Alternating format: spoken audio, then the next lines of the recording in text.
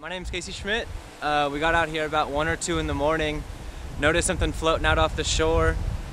We walked down a bit, and we thought it was a buoy and didn't pay much attention to it until we saw the fire trucks coming up and shining the lights and stuff, and that's when we turned on the police scanner and the EMS scanner and realized that the boat had crashed. We came down and started checking it out, and we were sitting in the car just kind of listening to the police scanner. They'd said that bodies had washed up down off the rocks. Nothing really happened in between then and now, and then they started seeing the beacon in the water, and that's when we walked down here and saw them pull the raft out from the boat. They cut the line and dragged it in, and that's really all that's gone on so far, so I'm just waiting to see what's going on.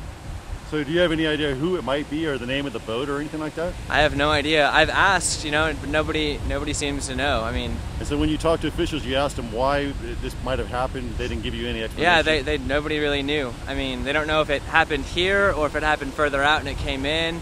Nobody knows. And it's weird because that beacon and that float, the little raft thing, it wasn't out here when I came out here. It just randomly popped up. So, but I've talked to a couple people, I've talked to the fire department, and they really don't know anything about what's going on.